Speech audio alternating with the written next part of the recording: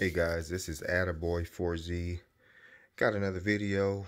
I just finished building my Ruger 1022. This started out as one of the, I think Ruger went back to the manufacturing, what they call their ultra cheap versions of the Ruger 1022. They were pricing them at $199, I believe.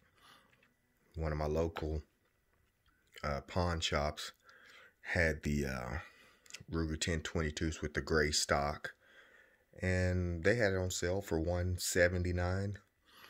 So what I did, as you can see, I have the Magpul X Hunter stock. I went ahead and ordered the cheek risers as well. Got those on Amazon. I think I paid $103 for the Hunter stock. I have all the spacers in there because I have pretty long arms, and then I have the tall spacer here. Also, we have the Crossfire 2x7 by 32, which is good enough scope to plink out to 200 yards with. So I went to the range the other day, and this thing just putting jagged holes in the paper, at 75 yards. Receiver is stock 1022 receiver from Ruger. I did order the Kid heavy bull barrel. This is the 18-inch polished. I went with the non-threaded. I added the extended mag release from Volquartsen, also the auto bolt release from Vortex, so that helped a lot. I'm trying to think what else.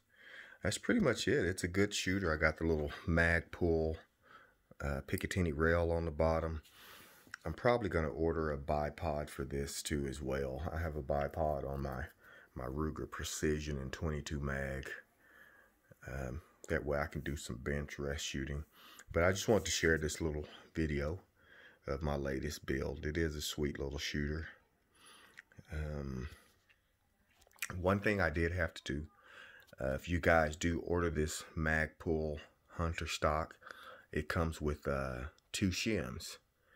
A smaller shim if you're going to keep your Ruger factory barrel, and then a bigger shim if you're going to use your bull barrel, which I did put the bigger shim. It just sits in the inside this stock, and what it does, it prevents, there was a little amount of wobble once you get your receiver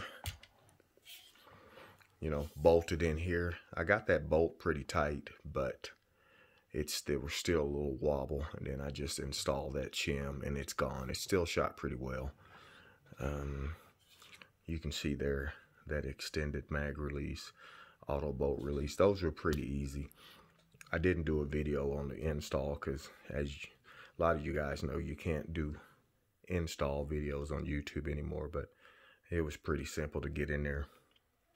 I think that my next thing I'll probably upgrade the trigger. This trigger is not bad at all for stock Ruger 1022 trigger. I may go with a Kid trigger, or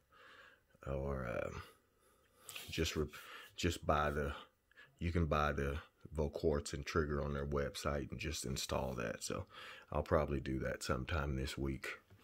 As you can see, the little Picatinny rail, I'll have to move that off of there because the Magpul bipod that comes with it is M-lock, so I could either put it there or just take this one out and put that there. But yeah, that's my Ruger 1022 build. It's a nice shooter. It's got some heft to it because of that bull barrel. But Kid does guarantee you, I think they said half MOA at 50 yards. And at 50 yards, I was just shooting the same hole over and over and over, shooting the same hole. So anyway, thanks for watching.